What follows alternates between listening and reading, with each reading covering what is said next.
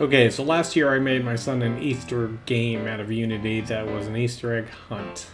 I think it was too easy, so this year I'm going to make it so he has to catch rabbits. Alright, so I'm going to try and do this in one sitting. We'll see how it goes. I have tutorials on getting the Playmaker ecosystem. If you don't have that, pretty easy to get.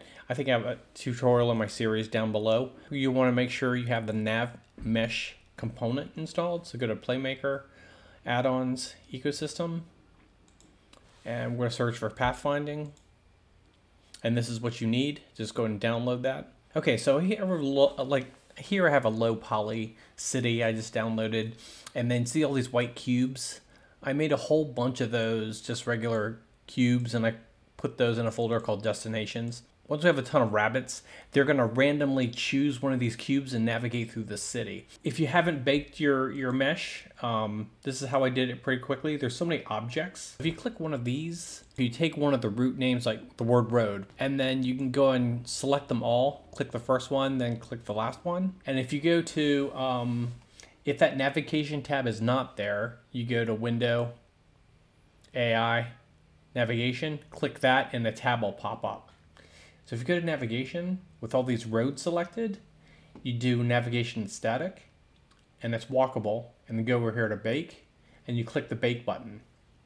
And that'll create this blue map that the AI pieces know that they can only walk on.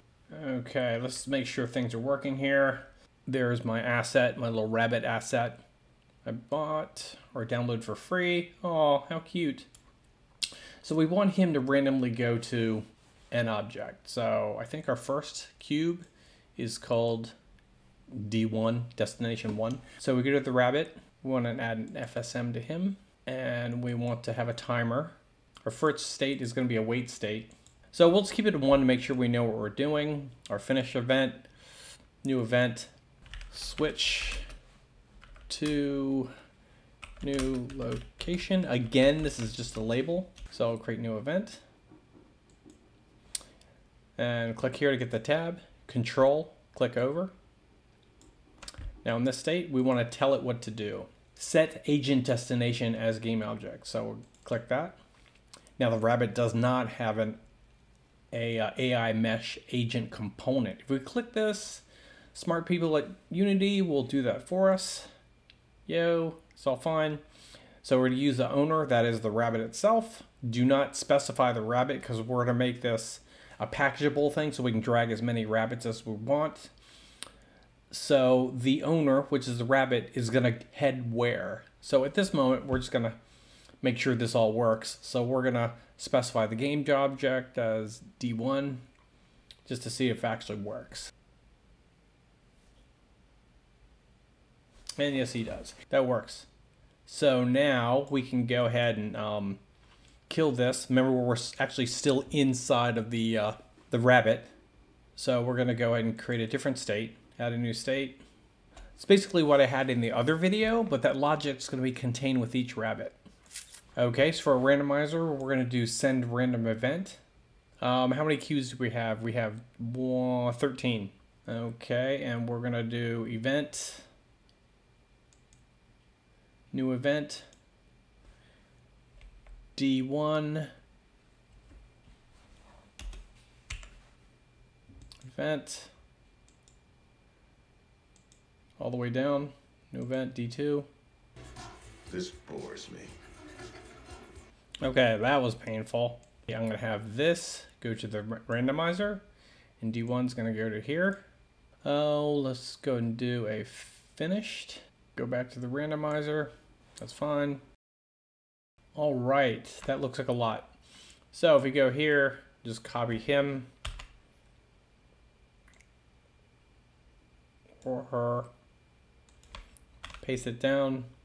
So now we're gonna add all the cubes as destinations. So this randomizes, picks a destination, shoots over to here. So we can just go and copy this. We already have one for here. For here, and you can see they're obviously all going to the same place. And make them go to their correct places. That's D1, D2, D3. Put our game up here. And see if it switches directions every 5 seconds. Okay, I'm going to kill these finish transitions. Because I want to have them wait and hang out for a little bit. Like they're eating. For just a second or two. Instead of just jamming to the new place. Alright, so now we're going to add a wait. Hang out for another second. And we'll do a new event. New place. Create an event. And wait a second. Wire that back in. And let's copy those down. So now if I just copy a whole bunch of these. I don't know why people do Control D, but I just do Control C. Let's put 10 here. Well, 1, 2, 3, 4, 5, 6, 7, 8, 9. And see where the hell they all go. Now they should all independently have their own logic built in. There we go. So they're all scrambling. So now you've got to catch these things. So I'm going to scatter around the city. I'm going to probably make it like 20 or whatever. But we want our first person controller to run into these things and then grab or pick them up. Maybe we'll just do object destroy or something. I downloaded a basket. We're going to scoop up all the rabbits in a basket. And we're going to go to our first person controller and we're going to attach the hamster cage to it. So if we drag the hamster cage out here and we're going to make it a child of the first person controller. And if we rotate the first person controller around or move it, it should be attached to us. Right now it's kind of out of view. So let's move the hamster cage away so it's see it in our scene. And now we want an event trigger for FSM. So our rigid body is, we're going to specify the game object. And we're going to use the hamster cage. And our trigger is on trigger enter, I guess. Yeah. Collide tag is player. And send event. Test rabbit caught. This could be anything. I mean, I named it during testing. Actually, and then we need to add a state, add a transition. Test rabbit caught. Drag it over. Call this one. Got him. And this is where we're going to tally up our scores. So let's make sure this works. Again, if you didn't see that part, or if I didn't show it, I selected them all and selected the tag of player as a group. A bit more fun.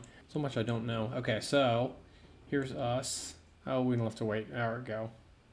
Yay! Okay, so I clicked it. We're going to store the collider. So new variable, rabbit caught name. We'll create a variable for that. Come over to here, and we'll do a, sounds so violent, but we'll just do a destroy equal sign, and the rabbit caught name. Should disappear once we get in the cage. Yep. Okay, so I triggered it. So now we'll add score to it. Okay, I think we're almost done. We just need to have a score and a prize. I think for this, the Easter treat is if my son can find all 13 rabbits, he gets a Steam card. So let's just jump over, grab a bitmap of Steam. Let's just say, I don't know how much I'm going to give him yet or not, but let's go ahead and save this image. Go to Photoshop. File, save as JPEG, Steam, not done. And we'll go ahead and filter, blur, Gaussian blur, and we'll save this as Steam, not done. Save that. Look at our assets. And just in place, I'm lazy. I'm gonna do create material, not done. Call it Steam so it's easier. Not done. And then we'll create another material. Steam, we'll go to Steam done. Standard. Actually, we'll go to legacy shaders and diffuse. Looking for a bitmap, and this is Steam done, so I'll just drag this over here. And that is that. And then for Steam not done, legacy shaders, diffuse, and I'll drag this guy over here. And those are our materials. Instead of making a UI for this, I'll go back to our first person controller, make another cube,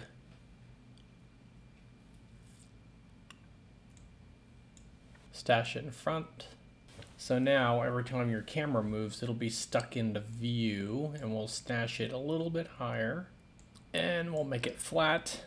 Here's the Steam card, and we'll apply our not done material to it. And it does, has to rotate. Hold control to snap it. There's the Steam card out of view. Let's go back to our FSM, and let's go ahead and make a UI for this. UI text.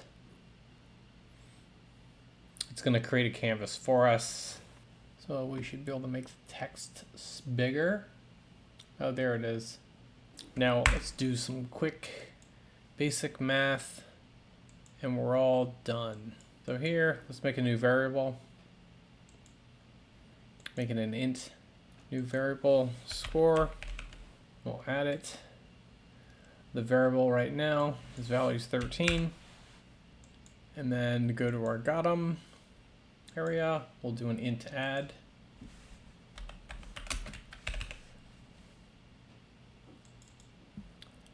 Our variable score, push this to the top. We're going to add -1.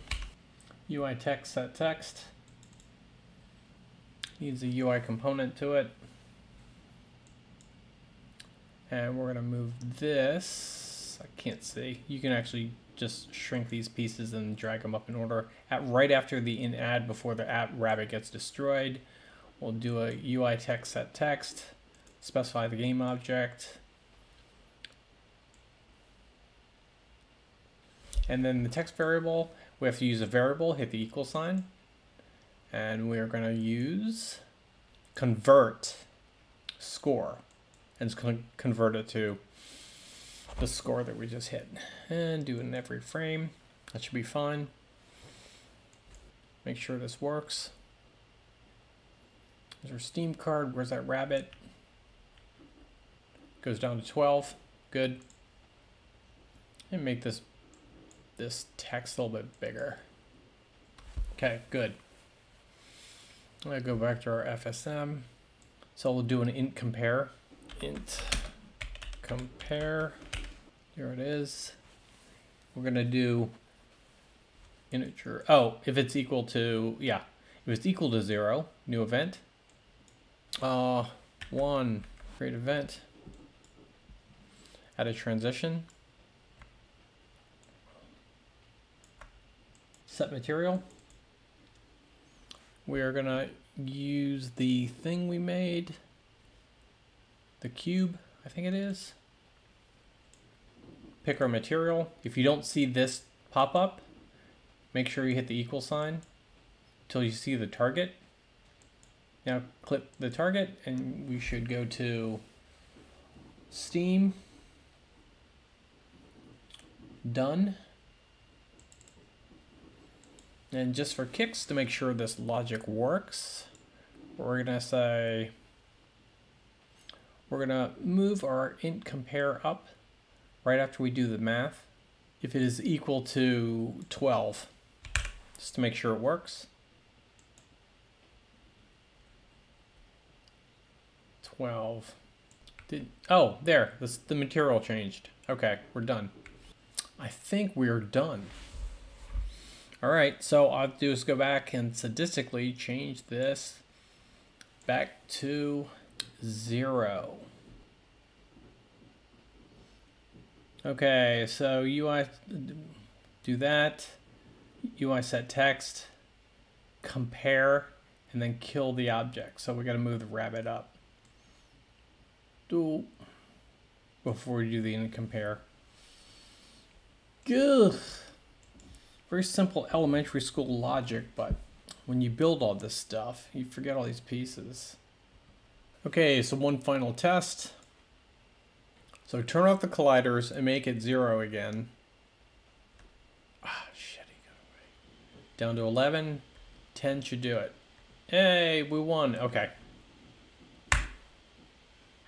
That is it. All right, hopefully that wasn't too painful, but that's how you make an Easter game to torture your kid.